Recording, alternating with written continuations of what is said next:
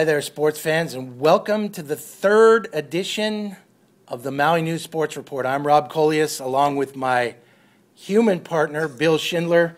Today we're joined by bobblehead spaceman Bill Lee, bobblehead duck, action figure Drew Bledsoe, Mr. Potato Head Met, and bobblehead Mr. Met. We're here for you, so let us know at the end what you like. If you want to send along a bobblehead to join us, please do. And, Robbie, last night we saw probably what was the best game of the MIL to this point. It's the Baldwin Bears and the Kamehameha Warriors. The Warriors coming off of a loss against Lahaina Luna. And, well, they turned around, looked a lot better, 42-35 last night.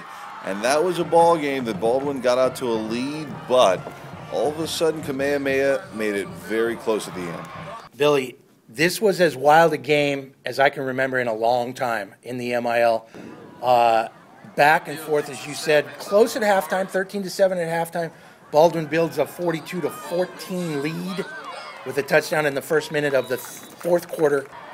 Kamehameha storms all the way back, 42-35, have the ball after stopping Baldwin on downs with 2 minutes to play. Obviously, they didn't get it done, 42-35.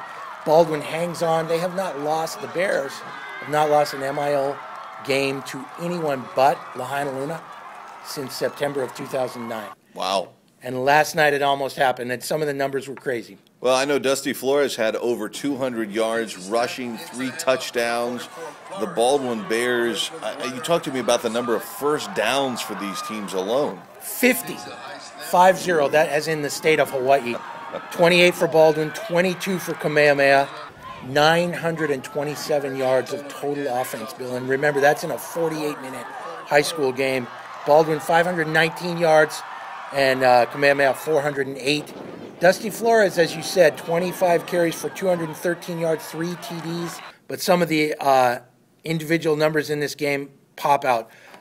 Jeremiah Badillo started at quarterback, passed for 124 yards, ran 6 times for 69 yards and 2 touchdowns. Baldwin's quarterback, Jeremiah McGlinty Tonu, came in to replace him, and he did a good job. 6 for 7. Passer. Yeah, much more of a stationary guy. 6 for 7 passing for 66 yards and a touchdown. The numbers for Kamehameha individuals were pretty wild as well. Chase Newton was unbelievable. Passed for 258 yards, 4 touchdowns, ran 14 times for 81 yards and a touchdown. And Keone Keanini, 4 catches, 2 of them highlight reel catches for touchdowns for 123 yards. Joshua Hiwatashi, also 2 touchdown grabs, 5 catches for 93 yards. Kamehameha hasn't had that type of offensive output in a long, long time. And for them to fight back that way was very impressive, and I think that's going to help this team grow. And again, kudos to the offensive line of Kamehameha. Did a great job last night. Moving on, let's look at the Lunas, 49-0. Robbie, they have blanked an opponent 9 times in their last 14 games. They look good. They just keep rolling. You saw that game. And, you know, the other times they've given up points, it's been very few. 8 in their last 8 MIL games, in their last 11 MIL games, 8 shutouts. Even a little more impressive. Christian Whitehead carried the ball 3 times, 40 yards, 2 TDs. Makoa Felikitanga carried the ball 3 times for 83 yards, including a 62-yard TD. 13 different Lunas carried the ball. They ran for 301 yards. If they had one complaint, it was the passing game where they were just 2 for 9. Let's get to some standings and the previews for you. Right now, it's Baldwin leading the way in D2. They're 2-0. They should say D1. I apologize. D1, they're 2-0. Maui High at 1-1. D2, it looks like Lahaina Luna in first place at 2-0. And then, of course, 1-2 for the Kamehameha schools here on Maui. And King Kekalike, like we said, struggled 0-3 so far. And looking ahead, well, the big show is coming up on Friday. Robbie, we just got through talking about Baldwin and how it was a close ball game. We talked about the blowout for the Lunas. What do you expect in this one? Wow. I mean, really looking forward to it. Friday the 13th, it's going to be a big showdown. Which Bears team is going to show up? The one that looked pretty good in a 49-20 loss to nationally ranked Mission Viejo last week, or the one who bolted out to a 42-14 lead last Saturday night, or the one that gave up 3 late touchdowns to make it a game against a very young Kamehameha team. I can't answer that. The Lunas will bring it on defense. Their passing game needs to get better. Baldwin will bring it on offense. This could be a real great game, because Baldwin, I think, at least at times, has shown that they're maybe a little better than people expected. Yeah, I like the defense of the Lunas, so we'll just have to see about that. And, of course, on Saturday, Maui High, Kamehameha, so that'll be another matchup up country. We should also mention UH. They go up to Oregon, your home state. Not your school, though, the Oregon State University. My kids were there, though. Did they go? Yeah, both Alex and Monica Colias were in the stands.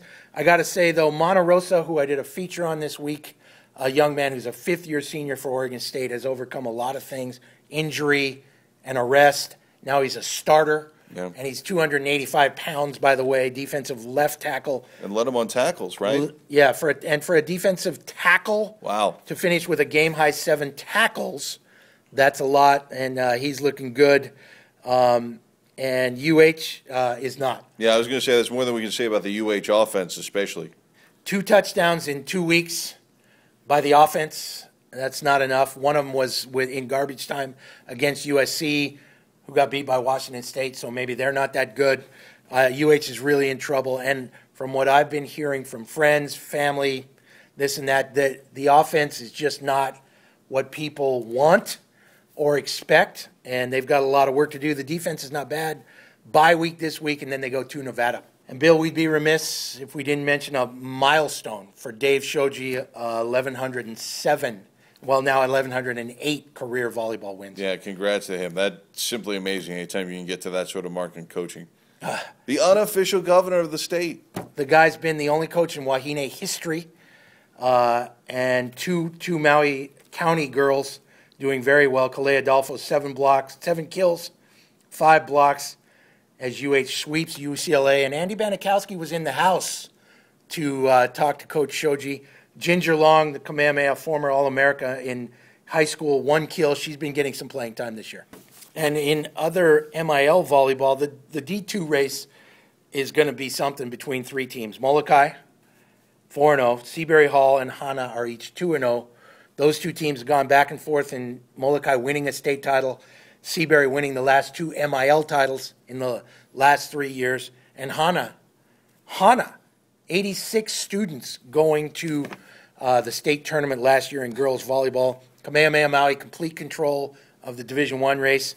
And this week in MIL cross country, Corbin Kaikonen of Lahaina Luna wins for the second time in 3 races. Kiana Smith with Dakota Grossman on the Big Island.